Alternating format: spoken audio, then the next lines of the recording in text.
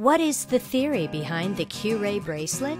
Before understanding the theory behind QRay, there has to be an understanding of the traditional Chinese medicine theory, or TCM. The central principle of TCM is to examine the yin and yang, or bioenergy balance in your body.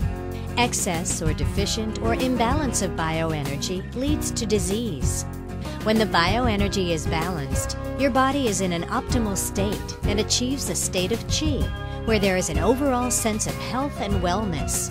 Bioenergy flows through the body via channels called meridians. There are 14 meridians throughout the body. Within the 14 meridian channels, there are approximately 360 acupuncture points that act as pathways for bioenergy.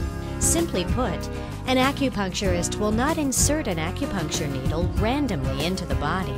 There are certain points in the body along the 14 meridian channels where the metallic acupuncture needle will be inserted. When a metallic acupuncture needle is inserted into the acupuncture points, the body is restored to balance through regulation of the bioenergy. One end of the needle acts as a ground, and the other end acts as a regulator.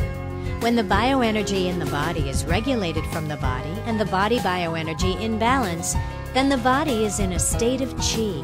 The heart meridian runs through the lower part of the left wrist. The LI meridian and the LU meridian flow on the upper part of the right wrist. This is why the QRay bracelet is worn on the right wrist with the opening placed over the LI and the LU meridian. Or the QRay bracelet is worn on the left wrist with the opening placed over the heart meridian. All of the QRay bracelets are C-shaped for a reason. Just like how an acupuncture needle has a ground and a regulator, one end of the QRay terminal acts as a ground and the other terminal acts as a regulator.